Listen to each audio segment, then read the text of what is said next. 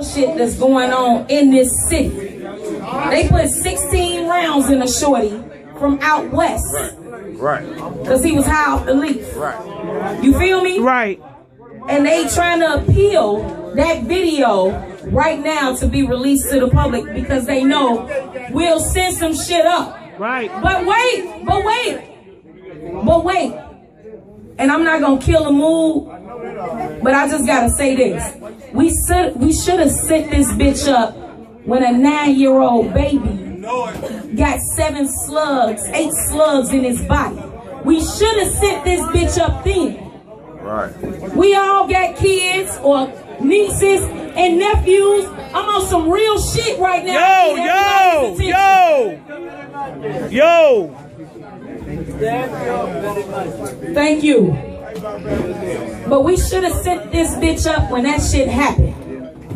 We complacent, and we too fucking complacent about what's going on in this city. Yes. We live in this motherfucker. We hustle in this motherfucker. We work in this motherfucker. This our city. Fuck you mean? Right. So it's time for us to stop laying the fuck down and standing the fuck up. Yes. Talk to him. Real shit. You ain't gotta pay attention, but guess what? That shit gonna touch you eventually. Right. And I just want to shout out 2 very important people in my life.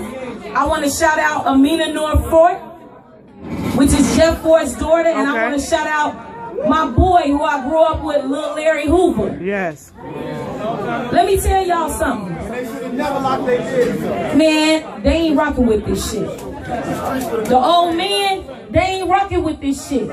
So I don't give a fuck what you call yourself. At the end of the day, you from Chicago, this your city. Stand the fuck up and stop laying down. I'm done.